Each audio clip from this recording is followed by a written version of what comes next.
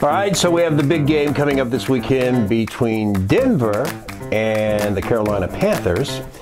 So I'm not really big on either team. Scott, who are you big on? I'm not very big on either. See, that's why Scott's wearing his Steelers beanie cap.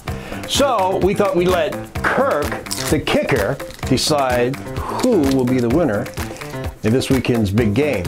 So to represent Denver, we have Coors Beer. And to represent the Carolinas, being that they're known for barbecue, we have Dakota-style mesquite barbecue, a bag of chips. So we're going to let Kirk, the kicker, kick a couple of field goals here. And the first bowl that he lands into will determine the winner of this weekend's big game. Now, Kirk's been practicing, and we're going to try this. And you can tell we spared no expense for props here. Notice the line of scrimmage right here. And here goes his first kick.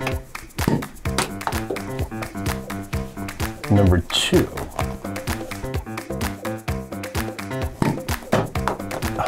Too high, Kirk.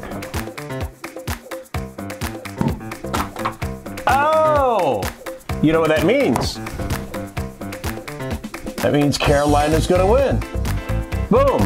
So Kirk, the kicker, determined that the big game winner this weekend will be the Carolina Panthers because he landed his football in the Mesquite Barbecue Bowl.